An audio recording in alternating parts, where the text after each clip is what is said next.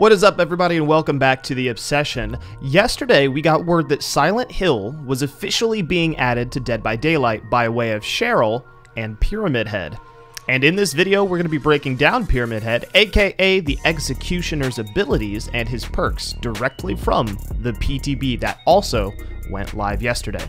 Now, before we get started, be sure to hit that subscribe button down below to stay up to date with future news and tutorials. Now let's dive right in. Let's start with the basics. Pyramid Head is a tall killer with 115% walking speed, which is on par with most killers in the game. Keep in mind survivors run at a 100% speed. Now, when charging his M2 ability, he briefly drops to a 92%, very temporarily. And when his ability is charged up, he can move at 110% in his Torment mode. This means that when using his M2, he is still faster than survivors, which is interesting information to have. His terror radius, of course, is 32 meters, which is on par with most killers in the game as well. Now, let's take a look at his abilities, as initially they sound complicated, but they change up the meta of the game and the way that the game is played very, very significantly, in my opinion. So, he has a normal attack with his Great Knife. There's nothing crazy there. But as mentioned before, he has an M2 ability called Rites of Judgment. Now, Rites of Judgment, using the power button ability, allows him to carve a trail into the ground behind him, slowly burning his meter. Remember, while carving this trail, he moves at 110%, so he's still faster than survivors. Now, if any survivor sprints across the trail that he has left behind, they'll trigger a passive ability called Killer Instinct, and this triggers and lasts for about 3 seconds. Now, this essentially shows the killer your location via heartbeat, similar to Legion or Demogorgon.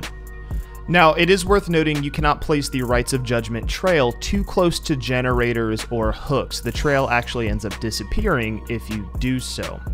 And survivors can crouch walk through the trail without triggering Killer Instinct or the debuff that we're about to mention here. So it acts sort of like Hag's Traps, where you can crouch walk through it.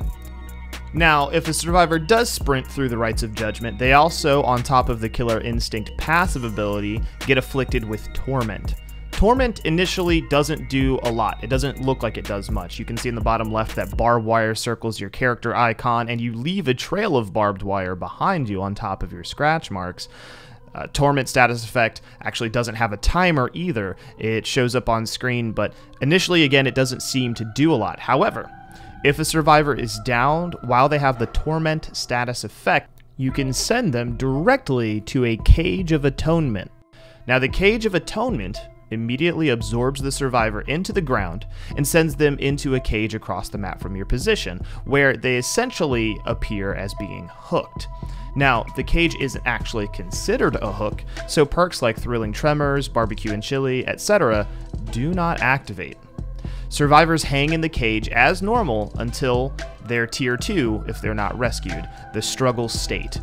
Once they enter Struggle State, they have to do skill checks instead of mashing spacebar or your assigned buttons, and failing a skill check results in death. Survivors getting out of the Cage of Atonement also cannot use perks like D-Strike, they cannot use perks like Deliverance. Borrowed Time also does not work coming off of the Cage of Atonement.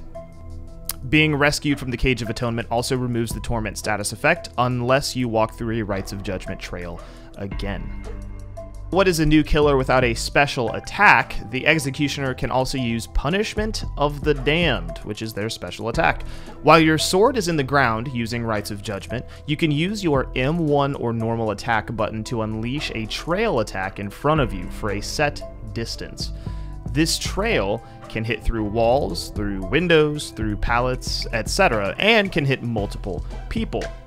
It's also worth noting that if close enough, you can actually hit the survivor with the ability and the sword itself, causing 2 simultaneous hits or an insta-down.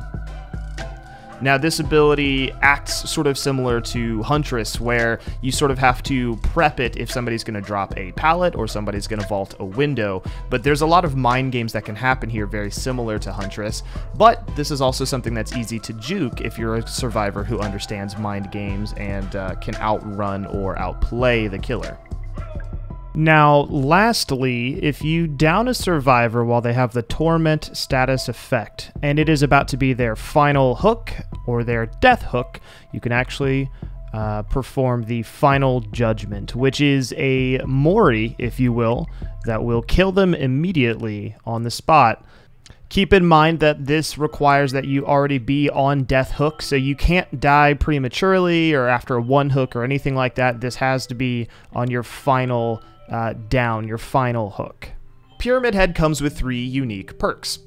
The first one is Forced Penance. Survivors who take protection hits are inflicted with broken status effect for up to 30 seconds.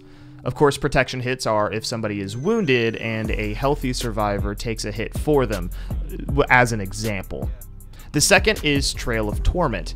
After kicking a generator, you become undetectable for 15 seconds. Survivors can see the gen that you kicked be highlighted in a yellow aura, and this perk can only be activated every 80 seconds at tier 3.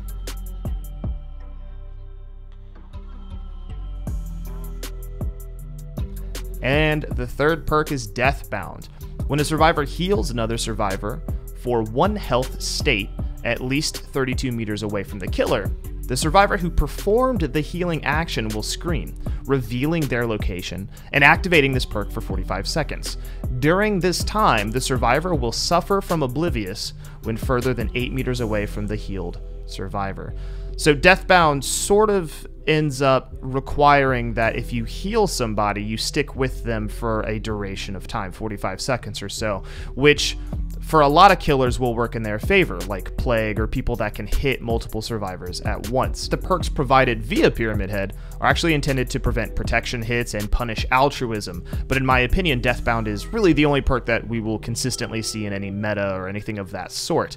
But there's no doubt that all 3 perks have their place depending on the killer you're going to run, and I bet that they're probably going to be a little bit underrated for a while. But what do you think? Is Pyramid Head too strong? What are his perks? Do you think they're good or bad? Do you think he needs a nerf with his Cage of Atonement? Let me know, and of course I'll keep you updated with more videos, and we will pray to the entity to see you next time.